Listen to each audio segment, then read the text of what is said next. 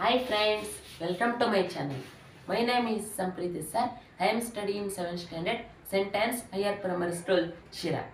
So friends, after a long day, we are back. Today, I am Sampriti sir taking a maths lesson that is Introduction to Algebra.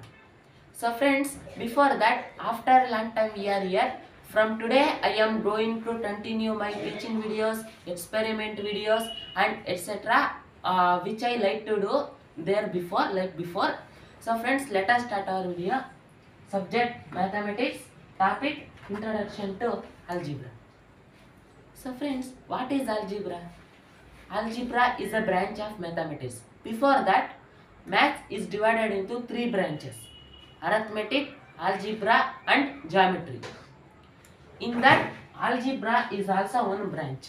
Algebra is a branch of mathematics. So, what algebra is a branch of mathematics? It deals with variables, constants connected with arithmetic operations. We need to see an example of an algebraic expression. So, we have here 5 plus 2x. Here, 5 is the constant, 2 is the coefficient, x is the variable. 5 plus 2x. This is an example of algebraic expression. Here 5 is the constant, 2 is the coefficient and x is the variable. Let us see the meaning of constant, coefficient and variable. First, constant. Constant is a fixed value. It never changes. The value never changes. Next, coefficient. Coefficient is a numerical factor of a term. It is called coefficient. Here, variable. Variable is a number which value is not fixed or it is in the form of a disguise.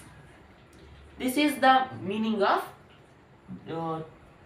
this coefficient, variable and constants. So let us continue. We have learnt about this. We have 5 and 2 here. What are these called? Yes, these are all called terms.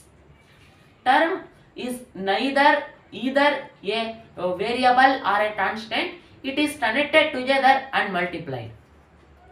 This is all about algebra session. Here we learnt about what is algebra. Algebra is a branch of mathematics, like that, and we saw an example of algebraic expression, and we saw what are constants, coefficient and variables, and we saw terms. What are terms? Okay. So in the next coming video, I am going to say how to obtain formulas using algebra in perimeter area, and we can do all the problems related to that. So friends, in the next upcoming video, we are also going to learn more about formulas. So thank you for watching. Keep supporting.